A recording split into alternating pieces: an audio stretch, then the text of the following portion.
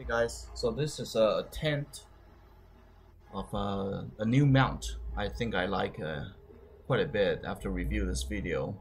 It is an in-cabin DJI mount.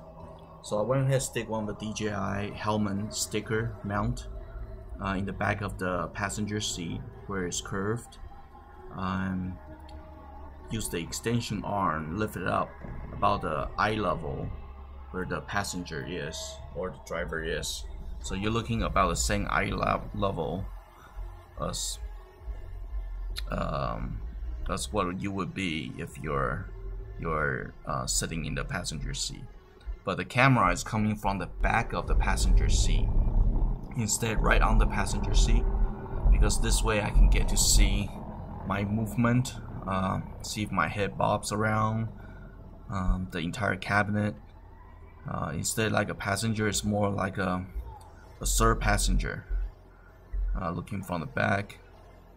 It covers fairly well. It covered part of the ceiling where the new Melrose glass roof is. Get a sense of the glass roof, and also get a sense of most of the cabinet, my footwork, the seat, all the way to the passenger footwell where the fire extension is. And I'm looking at this where that gives me quite a bit of the front view, almost to the front passenger 3/4 panel fender. So most of the front and cover nearly my whole body, all the way to where my head bobs around. And keep looking at this. I believe this is the rock steady, where the noise vibration setting on the DJI seems like works okay. Still a little bit vibrating because I guess it's sitting.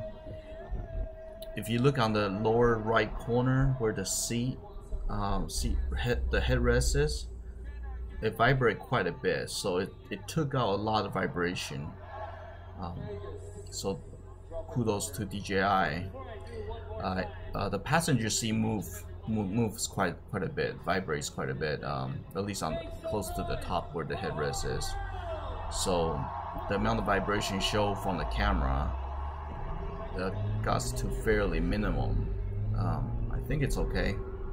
I'm looking at the dashboard right now, where the information center, where those knobs kind of stay in the middle of the screen without vibrating too much, and around the camera it's vibrating. So this is a single support. I could use the 3 suction cup or double suction cup. It will mount fairly hard to the body, the chassis, or the back of the seat. I just want to try this out. It's a simple clip-on to see if it's good enough. I mean, the goal of this is, if you see my previous video, I have videos going down the canyons and drives around, mainly looking out through a helmet or mount on the hood or on the bumper. This is a new style. It's a lot like an auto review style. You get to see what's going on outside, have a sense that you're driving, but get to see a lot of inside, where the the steering wheel movement, the gear shifting, this whole shenanigans, the bobbing around, the sense of speed. I don't know. I think I like this a lot better. Of course, I can mount 2 cameras, one for the scenery, one for the in-cabin.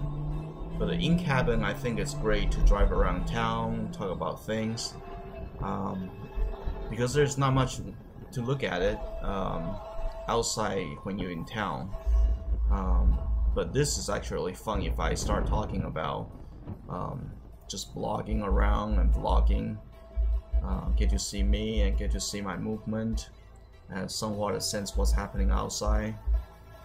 It's more interesting. It's almost like a shooter. Instead of first person shooter, it's more like the third person point of view shooting. video game kind of a style. I like this quite a bit. So let me know what you think, and have fun enjoying the video. I'm gonna upload a few more videos of different camera styles. Take a look and you can decide how you want to mount your camera. But this style I like quite a bit. Thanks for watching. See you next time.